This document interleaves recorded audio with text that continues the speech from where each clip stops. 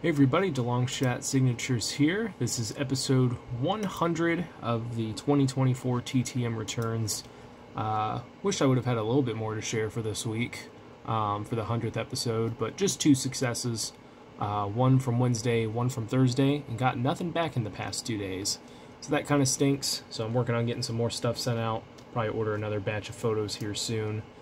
But we got two more hockey returns for a very hockey-heavy week.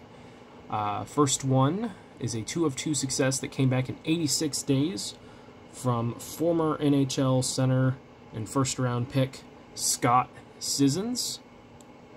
Scott was selected, I think, 8th overall in the 1990 NHL entry draft by the New York Islanders. He was projected as having a lot of upside. I think he played a game against Peter Nedved, who went 2nd overall and had like 3 or 4 points. So the New York Islanders were really hoping to see him develop into that kind of player. Unfortunately, he only ever played 2 games in the NHL.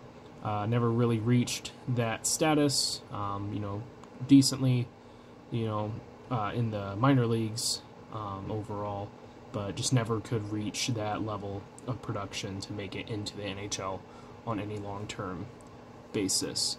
But I was able to add 2 cards for some sets with that success. The other one is a 3 of 3 success, coming back in 87 days from former NHL winger Zdeno Seeger. Played quite a while in the NHL, and then I believe, if I remember correctly, went back home to the Czech Republic or Czechia or whatever it was known as at the time. And I think he came back to the NHL after being out for several years. But there's a really funny story, if I'm thinking of the right guy, about him. I'm pretty sure it was him. But Alan Walsh, who's an NHL player agent, that's what he is, that's the word. NHL player agent Alan Walsh said that Seeger had an interview set up with the Minnesota Wild and was trying to figure out, do I want to come back to the NHL? Is this going to be the right fit?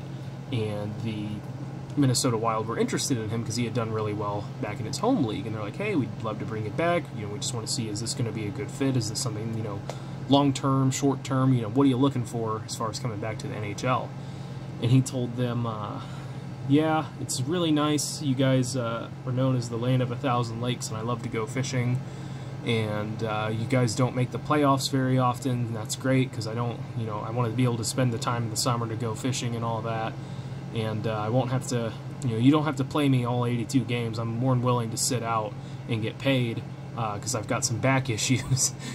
And Alan Walsh was told about this and went back to Seeger and is like, you are never negotiating for yourself ever again. Because he obviously did not get a contract offer, but I do believe he did make it back to the NHL at some point. It's a really funny story there. I'm pretty sure that's who it was. It's the name that's stuck in my head, and I heard that story several years ago, so I think that's who it was. But that is it for this one. Thank you guys for watching. I really appreciate it. It helps me out a lot. Best luck with your guys' collecting. Take care.